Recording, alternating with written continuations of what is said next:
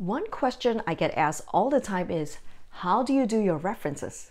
Which article to choose? How can you do it the most efficiently? Hi, this is Dr. Gia, and today I'm going to teach you how to do your references. Before I start, let's talk about what's the reason we need to cite other papers or do our references. Number one, to respect intellectual property and to avoid plagiarism. Number two, to provide evidence and to support our claims and arguments.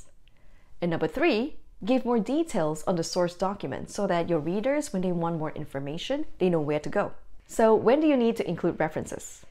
The simple answer is whenever the source data comes from somewhere else. This includes study results, certain statistical methods, guidelines, conference proceedings, quotations, and websites. So how do you do it most efficiently?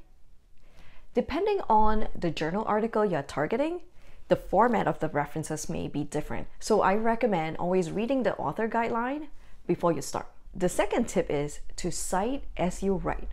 So what I mean by that is when you're writing the first draft or you're still thinking through and you found an article that you think may go into this part, make sure you copy the PMID or the DOI within the manuscript itself, or you can put it as a comment. The reason you want to do that is because when you are writing the manuscript, sometimes the process takes weeks and months, and by the time you're finalizing your references, you may lose which article you want to cite. The third tip is to use a referencing manager software. When I first started, I thought you had to write the references, the name, the title, all manually. The problem is once you shift the paragraphs or sequence, all the numbers will be messed up. So these are some of the benefits of using a referencing manager software. Number one, it reduces mistakes. Number two, the order of your references will update automatically as you move your paragraphs around. Number three, you can actually change the referencing style easily.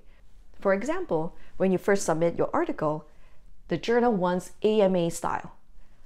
After it gets rejected, the next journal needs a BMJ style. So actually you can even choose to change the whole set of your references to BMJ referencing style. The next question, how do we get access to referencing manager software? So there are free ones and paid ones. Let's start with the free ones first. The two that are most popular and widely used are number one, Mendeley, and number two, Zotero. Then there are paid ones. The one I use is EndNote. They are expensive, but you need to be resourceful as well. So look into your institution. Sometimes the research center, your department, or the institutional library may give you access to a paid referencing manager software. If you like this video so far, give it a thumbs up. All right, next question. How do you find articles to cite? The direct method is you go to a database. For example, you can go to PubMed or Google Scholar, Web of Science. Here you put in the keywords and start searching for articles. And in the indirect way is, once you find an article that's suitable for you, I want you to also look into the reference section, and now you have 20 to 30 articles that you can pick from. Although this is not an exhaustive list, the authors have actually taken the time to comb through the literature and picked up what is the most suitable for that article. Then the next question, when there are so many articles out there, which one should you choose? Consider these three things.